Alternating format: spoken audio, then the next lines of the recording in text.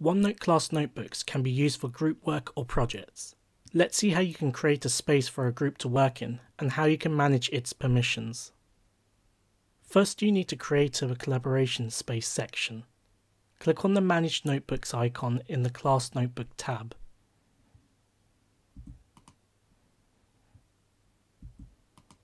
This will open a web browser page to manage the various permissions within the class notebooks. However, you may be asked to enter your work email address linked to Office 365.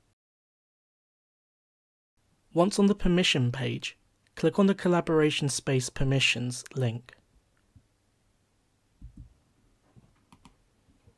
From here, you can add a new section to your collaboration space by clicking on Add Section. You will now need to name the new section and then allocate students to this section so they have read and edit rights to this new section.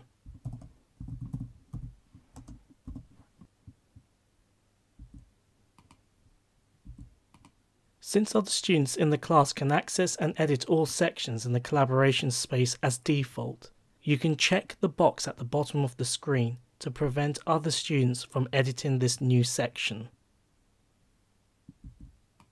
Once done, click Create and the new section will appear in the collaboration space.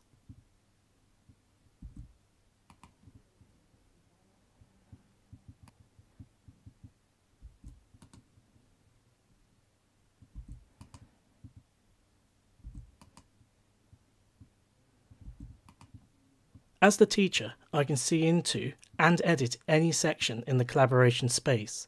I will also be able to see the initials of each student on the page as they add elements to the pages. I found this a useful way of tracking how much specific students are contributing towards group tasks.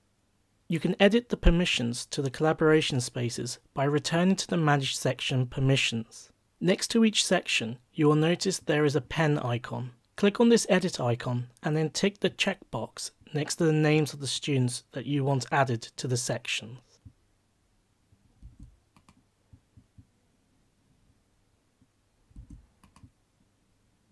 Once done, click Save and the new permissions will be active for this section in the collaboration space. Click on the Watch Next Video option to see how you can distribute pages to specific student section groups, and subscribe to the TeachMe channel so you know when more useful videos are released.